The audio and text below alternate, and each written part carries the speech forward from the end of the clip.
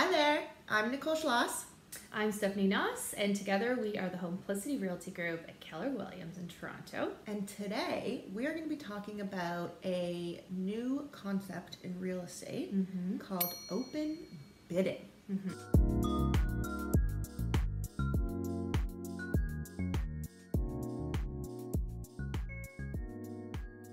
Now, this is something that we get asked about all the time when it comes to multiple offers. The number one question is, will we be able to know what the other offers are? As of December 1st? We will.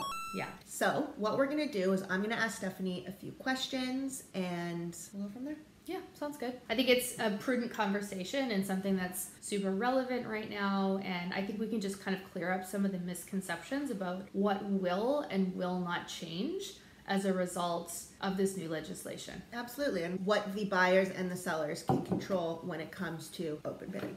Right. Okay. The first question is, can you break down what open bidding is? Yeah, so I'm the listing agent in our team. When offers come in on one of my listings, there's certain things that I have always had to disclose to other agents and AKA their buyers. I've always had to disclose the number of offers that are on the table. So the number of written offers that have come in. The potential changes that could roll out with the open bidding is there's things that the seller could choose to disclose, like price, conditions, closing date, basically some of the things that would impact the negotiations on the offer and an impact in how other people would structure their offer as well. It's kind of a game changer to multiple offers. I mean, if it actually happens, because it's something that people have to opt into. And I think that's one of the misconceptions is that sellers don't automatically have to disclose all the contents of the offer. So they have to decide that they want to do it. And I think that they're going to have conversations with their realtors and choose when they should do this in a strategic fashion. And then at the same point, buyers also have to opt in. So we can talk a little bit more about that. Yeah, let's break it down into buyers and sellers. Okay. So, in a buyer's perspective, how does the whole open bidding kind of play out? Listen, so it's not just the sellers that are controlling everything here, but I would say for the buyers, for example, I've received offers lately on some of my listings, and right as a clause in the agreement of purchase and sale, it has said, as a clause, in the event of open bidding, we don't want our offer or the contents of our offer to be disclosed. Otherwise, we're going to be rescinding our offer.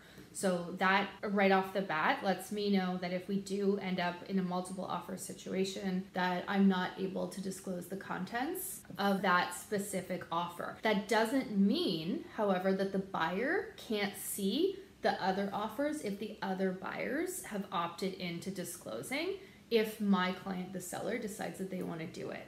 So just to clarify on all of that, if I'm coming and bringing you an offer and I've decided that I do not want the contents of my offer to be shown to other buyers, I can still see what the other buyers have offered. As long as they don't have the same clause in their agreement.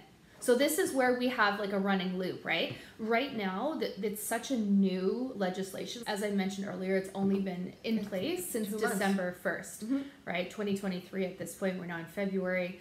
So I think buyers and sellers and agents were the ones that are advising our clients. I think everyone's a little bit reluctant to implement this, but I think that there are some benefits to the buyer, especially in a situation where you are in a multiple offer, right? And I can tell you there's been so many times when I received multiple offers on one of our listings and we go back and forth a couple times with the top offers specifically. And they're close. Yeah, they're close. super close. And one of the buyer's agents will say, like, this is our max offer. This is my client's best no regrets offer. And as a buyer agent, the conversation I usually have is, if you find out that this property was sold for $25,000 to $5,000 more, will you be upset? And that's where the buyer remorse comes in. And it's possible that by knowing what the other offers are, this removes buyer remorse because you have a little bit more control. You're not bidding against yourself, which is usually a buyer's biggest fear, is that a seller can tell you anything. Right? But you don't know because you can't see. Well, technically, we tell you nothing because the contents of the offer were previously not able to be disclosed, right? So we would tell you nothing, and then you would kind of have those conversations on the back end wondering, what the number is. So Yeah. if you're a buyer agent and you can now see that this offer, if the contents of both of them, especially the price specifically, Well, that's what really makes or break yeah, it. if you're everyone's looking for the best price. $1,000 apart, the chance that you would actually improve your offer, knowing that it's not a bluff or that it's not a $10,000 or $20,000 difference, because before you didn't know. So having that concrete information and having those numbers and just the extra information, I think some buyers in certain situations will be able to use this to their benefit. If nothing else, then waking up the next day and not feeling like they completely got overplayed. Yeah, no, Yeah. absolutely. And there's nothing. Or finding out that you missed out by $1,500 or something, right? Absolutely. So on the flip side of that, how does this benefit sellers? I mean, if we can get sellers to adopt the strategy, then I think that there could be certain situations where this would be advantageous. The big problem that I see for sellers agreeing to this is, why would they? When oftentimes if there's 5, 6, 10, 85, like there was a property in the news a couple weeks ago where that happened. Why would they disclose those numbers when the difference between the second highest offer and the top offer is $50,000, $85,000, $100,000, $200,000, right? They're not going to. It's not to the seller's advantage to do that. And I think part of the reason why we've seen these crazy bids in prices going up Because they're blind. is because they're blind offers and that number isn't disclosed. So you get someone who's really eager, who submits a really high price. It's like knocks all the other ones out of the park. So the seller obviously is going to be motivated, especially when we're in a seller's market, to take that offer. And then that sets a precedent so that future sales will continue to sell at that number. So Yeah.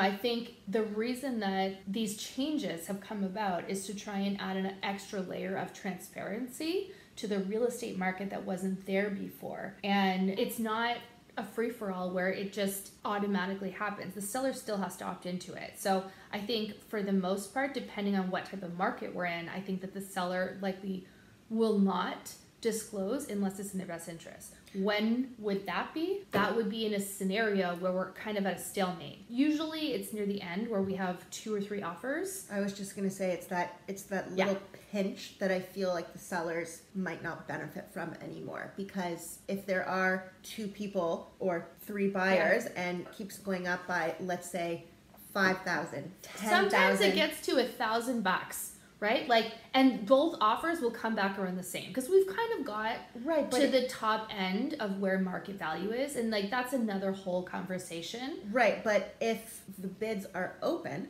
and everything is $1,000 apart, then you almost get that $1, $2, $3 like type of silent auction, not silent auction, what's Auction it called? effect. There you go. The auction effect, where again, everyone knows what it is, but if it's blind, then in my experience, the buyers are more willing to offer 5,000, 10,000. But that's like when that. you would use it as a seller, when you would come to the point where we've unfortunately squeezed these poor buyers up to the very max that they can afford, or to the max of where market value is. And you're saying, look, if offers had previously been blind, like more of the traditional way that we've been selling real estate for the last forever, and then you get to the point where you're really close, that's when a seller might opt to disclose. Or even if you have one that has conditions and one that doesn't, right? And you want to have a firm offer, one slightly higher, but the higher offer has some conditions in it, that's when you might choose to, right? To see if you can get the higher price to either remove the conditions, or the offer that has the lower price with no conditions, right? Like there's certain strategic ways and instances where it would make sense, or if we have a couple offers that are improving and they're still at the same level and nobody's moving. I've had situations where I genuinely have 2 offers that are the exact same, and they come back again the exact same, and it comes to the point where it happens a lot. And to be honest, that's when you need a really good agent who has a very good relationship with the listing agent, the buyer agent. Yeah, because sometimes that's when other things come into play, which we can talk about in a whole other video and go on and on about that. One thing I want to bring up is the point with, we were talking about having everything open, but here's something that we need to let you guys know. The seller can actually remove that at any time also. So your first round could be open bidding, but then they decide the second round isn't. So it's not that clear cut. Yeah. And you have to be aware that it can change within the offer situation. Yeah, and Suddenly one of you're the blind buyers, again. your purchaser, could resubmit a stronger improved offer and say, do not disclose the terms of my offer, I'm going to rescind it, right? So it goes both ways. And it's still really new.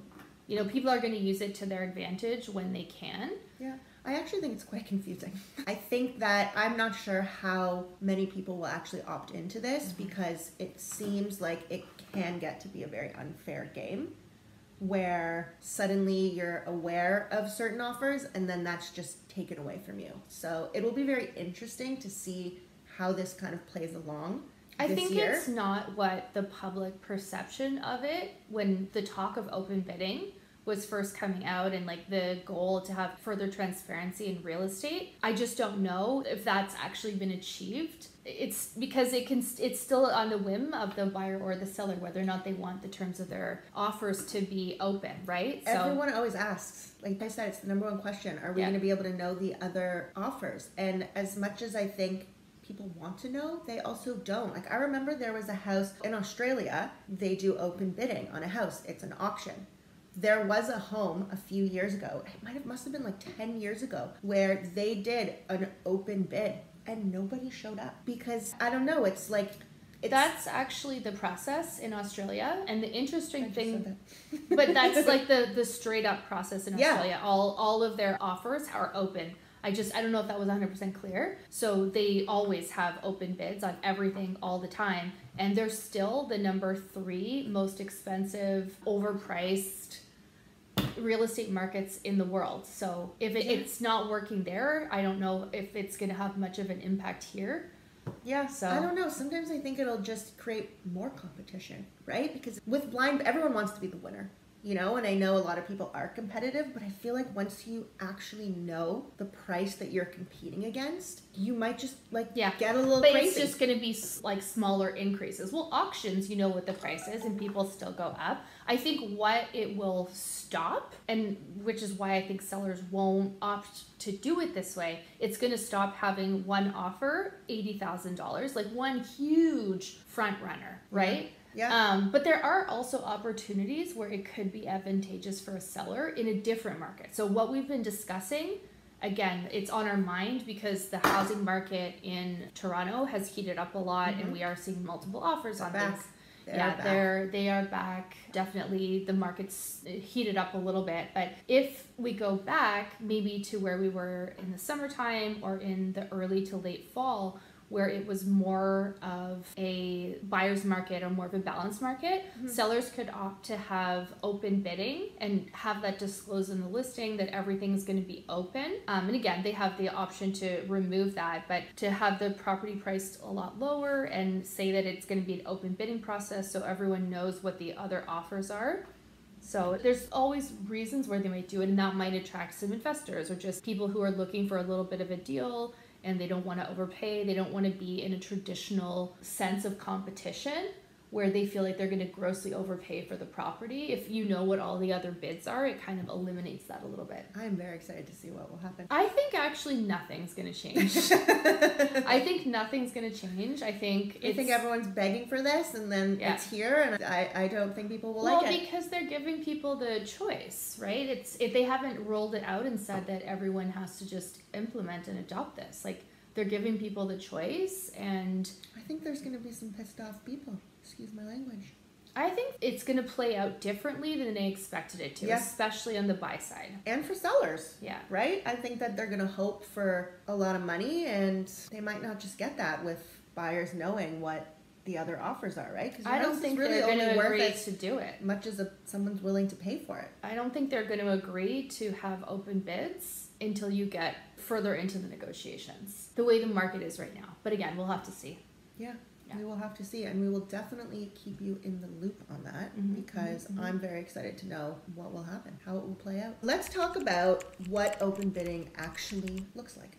So previously, every time I had a new offer registered, I would have to inform all the other agents in some way. So either through a paging system, through our office, email, text message, I would have to say, there are X number of offers. There's like another whole layer of like multiple representation and designated representatives and how that works. Yeah, so just to cut in there, how it was and how it still is that you were only ever allowed to know how many offers are registered on a property. That was it. Yeah. That was all that we were allowed to disclose. Yeah, so the difference now, if I have it in writing from my seller that they want me to disclose either all or portions of the offer, it could be there are 5 offers. This would go out as an email page, text message, however I want to do it, to the other agents, notify them. There are currently 8 offers on the property. Offer 1, price is $780,000. Conditions are status certificate and financing if it's a condo.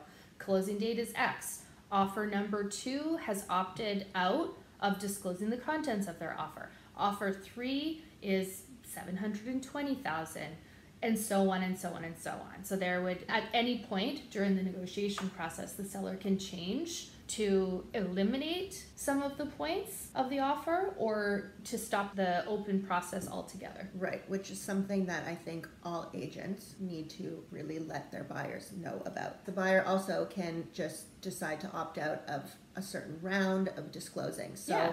You could come back with a really, really sexy offer that you think is going to blow all the other ones out and say, I don't want the contents of my offer being disclosed now so that someone can beat me by $1,000, right?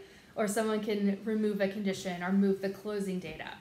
So it's a game. Yeah. It is a gambling game. It does give the buyers a little bit more control though, which a little bit. But it's also going to be more infuriating for a lot of buyers because they're going to know and then they're not going to know and then they're going to know and they're going to be so angry and furious because they had control and now they don't have control, and it's literally like playing craps. Like, you know? I think it's still going to be more of a seller's game, but we'll see. Again, it all depends on the market and whether we're in a buyer's or a seller's market. Yeah.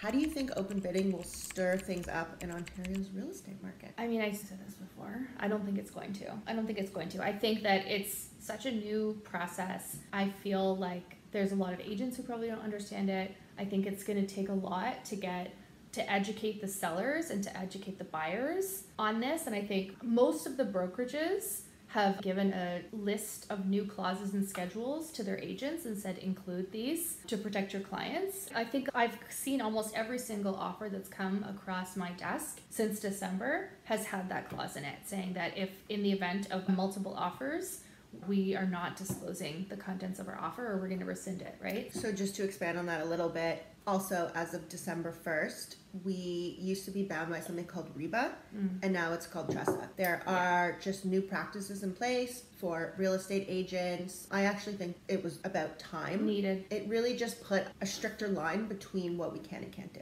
They're just trying to create more transparency in the real estate transaction. Yeah. For buyers and sellers. Yeah, and I think it was about time. That kind of leads me to my next question. With the federal folks talking about changing of real estate practices, like ending line bidding. Yeah. How do you think that's going to play out here in the provincial level in the future? I just don't see this being adopted on a level that's going to have an impact on prices. I mean, some of the transparency law and having better explanations of how buyers and sellers work and transact and what they're getting when they hire us, like more of a service agreement, I think that. And again, we can go in way more detail on some of these new changes in TRESA if that's a point of interest. But I think the main goal and what everyone thinks is this open bidding process is going to roll out and that's going to stop prices from being inflated.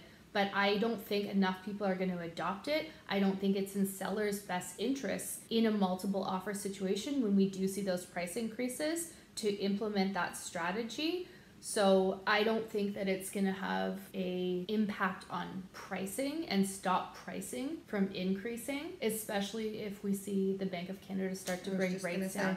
I think it's going to start going crazy again. I was just thinking, what would have 2021, which was the craziest market that I have ever, one of them actually. Same. I think it was the 17 craziest. years, definitely the craziest. It was the craziest, and I can't imagine what open bidding would have been like then. I don't know if it would have been beneficial or if it would have stopped it a little bit with all the bully offers and the crazy overbidding. Yeah. Like, I'm just thinking about this from a listing agent's perspective. There were times, like around that timeline, when I would get 27, 30 offers on a property. Do you think that I'm going to advise my client for all of these offers to have to disclose everything? It would take us forever. It wouldn't be beneficial to the seller. It would literally take 3 days. Yeah. To go over all the offers. Yes. The only time where I can see that having any benefit at all is if we have 2 or more, like a small number of offers that have already gone through the entire negotiation process.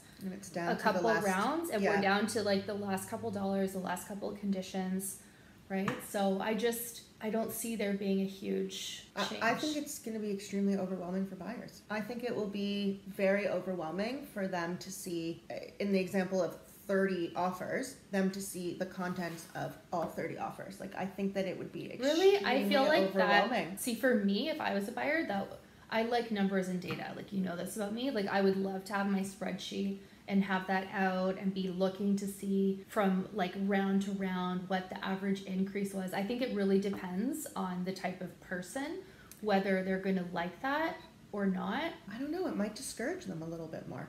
You know? I think it would stop having someone do a huge jump above and beyond, but maybe not.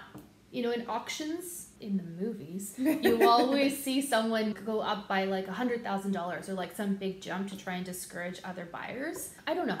I guess that's my long-winded answer is I don't know. We don't know. I need to see it in play. I just don't think that's going to happen as much as everyone thinks it's going to. No, I think that everyone wanted it, and now that it's here, no one's... Because they have a choice. Yeah. If it was forced and it was just one thing where every offer was open, I think it would be different. Yeah, no, but I agree with you. I think where it would make the greatest change to a buying and selling experience is at the end. Because that's when your emotions get in, that's when you're frustrated. You just want it to be over already. Because the conversation I always have with my buyers at the end is they are so afraid to bid against themselves. Mm-hmm. And it's very easy to do that. Because you don't know. Yeah, you don't know. You have no idea, you know? And you have the listing agent just really saying anything they want, and there's no way to prove it. So I think that that's when it will be the most beneficial, and I think that that's when buyers will possibly not have buyer's remorse if they do. Or, I don't want to say buyer's remorse, but because if you actually don't get it, just... You can have as much remorse in that situation. Kind of if you more. actually get it. Yeah. Yeah. You know what? My first time ever experiencing a multiple offer, this was 2013. I remember it ended up being between me and one other agent, let's just say, because our buyers actually weren't even there with us at that point. And she had won, and she came up to me and asked me, said, can I just ask what your offer was? Which, like, you're really not supposed to do, but I told her. Her offer was $70,000 over mine. $70,000. She could have offered $2,000 and would have gotten it. And the look on her face, which she was like, I'm never telling my clients that. Like, why would you? Because I would puke if I was her client. Mm-hmm. But that is the reality, is that sometimes it's just better not to know. But yeah, she bid $70,000 more. It happens. The last question that I'm going to ask dear Stephanie over here is, with all these changes, how should real estate agents be stepping up for their clients? Mm-hmm. What's the new playbook looking like for them? We talked about the new TRESA rules that we're now all bound by, but what does this mean for real estate agents and their clients? How can we help them make better decisions, better offers? How can we advise them?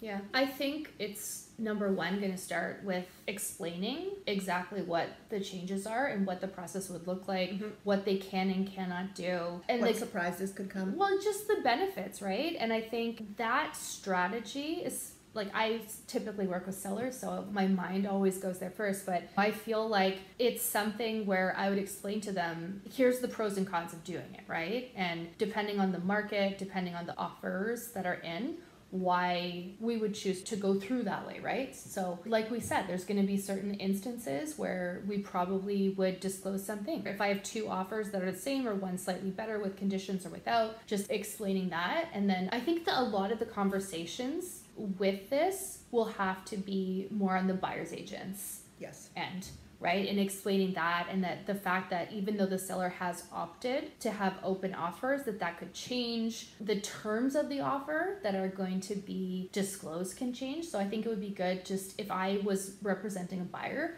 I would definitely want to make sure that I have explained it all and future paced them so that they know what to expect and what that could look like. Worst case scenarios, best case scenarios, like really just painting a picture to them of what could potentially happen. I think it's going to be like what I will tell my clients and what I have. We haven't had multiple offers on any of our listings, because they're condos. I know that's happening more in the housing market right now, but I would just be having those conversations with my sellers to be like, look, here's where I would probably recommend having open bids. Here's where I wouldn't.